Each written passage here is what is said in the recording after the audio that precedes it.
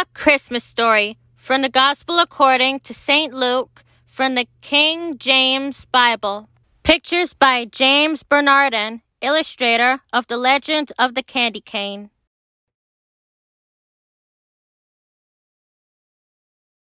And it came to pass in those days that there went out a decree from Caesar Augustus that all the world should be taxed. And all went to be taxed, everyone into his own city. And Joseph also went up from Galilee out of the city of Nazareth into Judea, unto the city of David, which is called Bethlehem, because he was of the house and lineage of David, to be taxed with Mary, his espoused wife, being great with child. And so it was, that while they were there, the days were accomplished that she should be delivered.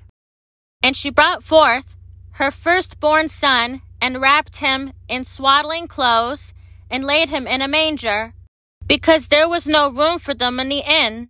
And there were in the same country shepherds abiding in the field, keeping watch over their flock by night. And lo, the angel of the Lord came upon them, and the glory of the Lord shone round about them, and they were sore afraid. And the angel said unto them, Fear not, for behold, I bring you good tidings of great joy, which shall be to all people. For unto you is born this day in the city of David a Saviour, which is Christ the Lord. And this shall be a sign unto you. Ye shall find the babe wrapped in swaddling clothes, lying in a manger. And suddenly there was with the angel a multitude of the heavenly host praying God, and saying, Glory to God in the highest, and on earth peace, goodwill toward men. And it came to pass, as the angels were gone away from them into heaven, the shepherds said to one another, Let us now go, even unto Bethlehem, to see this thing which is come to pass, which the Lord hath made known unto us.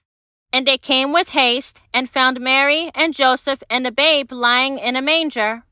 And when they had seen it, they made known broad the saying which was told them concerning this child. And all they that heard it wondered at those things which were told them by the shepherds.